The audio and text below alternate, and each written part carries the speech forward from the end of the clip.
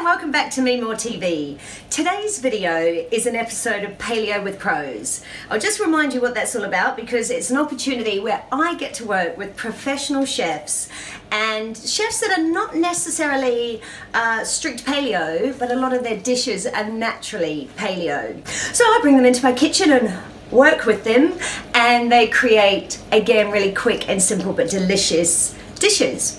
I'm really excited to have back in my kitchen self-taught chef Lesley Tucker. She's here today to share one of her delicious and hopefully quite simple recipes. So what are we making today? Today we're going to roast chicken thighs with harissa paste and preserved lemons.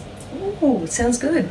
Lunch. We're going to use some exotic sounding ingredients that are really easy to find, but are going to change your kitchen game. So what do we need to make this recipe? Right, 4 chicken thighs.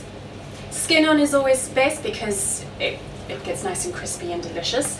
A sweet potato, a parsnip. And then the secret ingredients, not so secret ingredients, I've gotten you preserved lemons, which is basically just lemon and salt that is being preserved in a glass jar for almost 12 weeks now. I'll tell you what, it's great in food, but it's even better in a dirty martini instead of an olive. That's what we need, a martini! Martinis.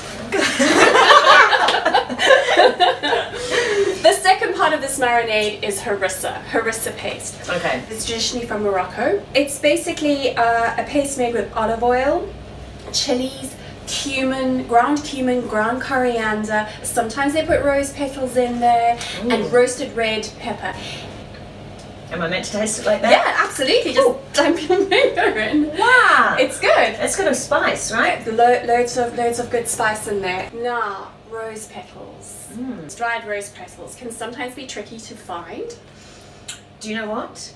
I know this because I was there yesterday. My girlfriend's just opened up a shop on the top of Portobello Road called Babajani, and it's all Middle Eastern, amazing food, a lot of paleo stuff. And I saw that she had a big jar of these for sale, if you're looking for them. So I've popped a whole lemon, preserved lemon in there, approximately 2 tablespoons of harissa paste, 3 garlic cloves, and I've crushed a few rose petals in there, and a bit of olive oil, just a splash. And we're going to blend it. But for those that, like me, don't get along with the kitchen, a splash. Do splash. A splash is usually approximately about a tablespoon. Tablespoon. Okay. I'm about to blend the ingredients for the marinade. I'm going to put the marinade over the chicken and the vegetables. Now, this is where you get your hands dirty, because you really want to get that marinade into all the bits of the chicken, so you get a really equal spread of the flavour. And I've got dirty hands. Did we put any oil in for the chicken and the vegetables before or not? I have put a really light brushing of oil on the bottom of the pan, and I've added oil to the marinade. I'm not going to add any more oil because the chicken, we've left the skin on. Yeah, it will come. And I would really encourage you always to cook chicken with the bone on. I know it's really popular to get chicken without it, but it makes the world of difference. Flavor-wise, having the bone on, skin on. If you need to, when you're watching calories, take the skin off afterwards, but leave it on when you're cooking because it adds to the flavor of the meat that you're eating. Because I personally, I don't eat skin. Yeah. I don't like it. I don't like the taste. So am I still going to get the flavors of this in the thigh? Absolutely. There's a sweetness in the fat that you're not going to get from anywhere else, and that's where the taste is. When you strip out the bone and the skin, you're basically not going to get much flavor. And then what you land up doing generally is adding oil to it because you want to have a taste. Yes. So you know, it's a trade-off. Okay. But you can use its own natural oil. Yeah. Which is you're saying better. Yeah.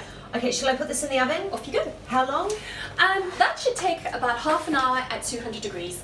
200 degrees? Yeah. You need a hot oven, just, you know, everybody's oven is different, so we don't cover it. No foil, no nothing. No. You don't want to cover it because you want it to slightly char.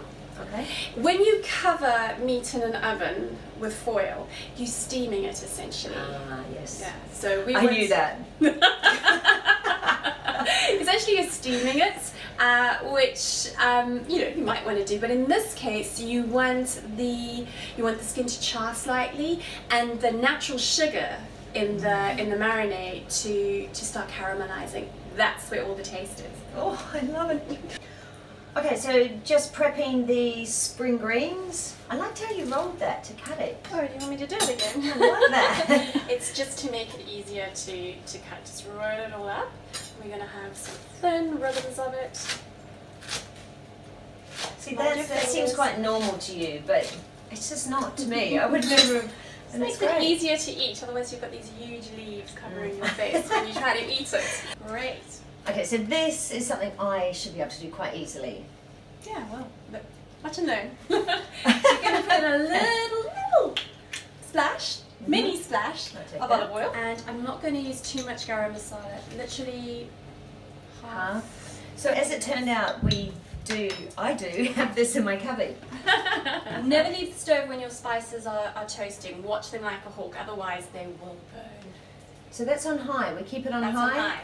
And then goes the spring greens. It's changing colour. It is, and you can see that the spices are sticking to the leaves. I'm going to throw in the seeds. It adds a bit of crunch and interest to the dish. And you can throw in any seeds. We're using pumpkin seeds here, but any seeds or nuts if you fancy. Okay, that looks good. So is that ready? It's almost ready. It's a bit chewy now. Sometimes some people might want to add water so that it's a little bit less limp, but I don't think it really needs that. Spring greens are done. I'm going to taste it a little bit. Not as bitter as kale would be. It's great. And it's great to have something different because I use a lot of kale. It's nice to have something different in my paleo recipes. Please see that? Juices have run clear. This is ready. Let it rest. Let your chicken rest in the pan for approximately 10 minutes. It'll remain warm and it'll be delicious. Make sure that you get all the nice crispy bits there in the bottom of the pan. Now, we had a chat earlier, and I believe this whole dish was made for under £10. Yeah, absolutely. And it's organic. You've used organic produce. See, it doesn't cost a lot of money to be healthy. Okay, Kelly, it's time to see if it tastes as good as it smells. And looks. It looks amazing. Okay, I'm going to start with a bit of sweet potato. Enough salt? Oh my gosh. So good. Not too spicy. Not too much salt. It's perfect. Lesley, thank you for joining me again today, and I look forward to your next recipe. We'll see Lesley again soon. Don't forget, you can find Lesley on Instagram. Her dishes are just amazing. What's your Instagram? I'm Sublime Lesley on Instagram. If you've enjoyed this video, don't forget I make lots of other videos on paleo. I also make videos on lifestyle and beauty, and you can find me on social media on Facebook and Instagram at MeMore.tv. It's covering your face when you try to eat it. How is it? I would be like, put the timer on! This vegetable is really forgiving. Take anything. It takes anything. And a bit like me. Really? There you go.